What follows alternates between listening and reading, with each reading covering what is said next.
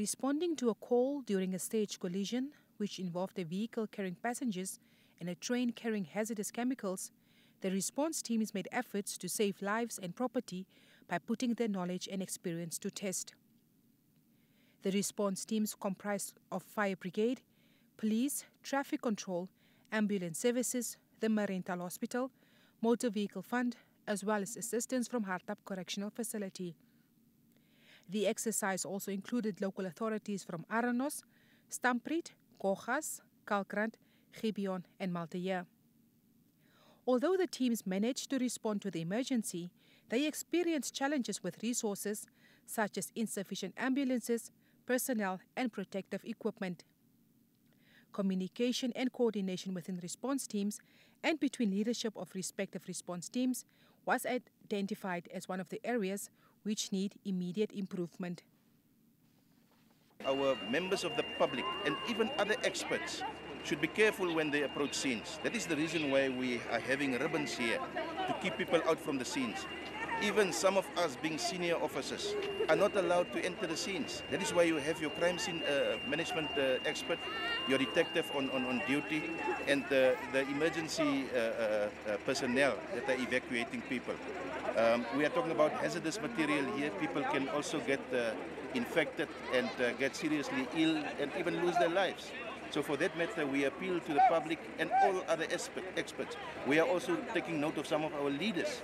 Some of our leaders, one vehicle I have observed, have crossed through the scene. The police officer, in fact, was not supposed to allow that vehicle to come through. Most of these hazardous materials also react violently with water. So that is why the observation this morning was once the fire teams arrived, there was no immediate action taken with extinguishment because they had to wait for the incident commander to come on scene so that they could have been given instructions on what to happen. So then instructions was given that they need to extinguish, go ahead, extinguish the fire using firefighting foam, and the leakage we had to then obviously ensure that we avoid any ignition of the material that was leaking, and we also used firefighting foam for that purpose. So yes, there is much improvement, room for improvement in terms of that. It will come out with the report. This is a very, very, very good exercise. We hope it continues, not just from the ministry and the government side, but also from our side on the local level, so that we, as emergency responders, we keep on practicing, we keep on exercising. This is the only way that we can identify our shortcomings and then try to overcome it, so that if something like this happens in real life, that we are able to respond accordingly. After the simulation, stakeholders recommended that the local authorities in Hartap continue holding more simulations. More refresher courses for first responders is also highly recommended. There was also a need for local authorities to revive the emergency response committees, inclusive of community members, and continuous engagement with all relevant stakeholders to improve disaster and risk management plan and implementation strategy.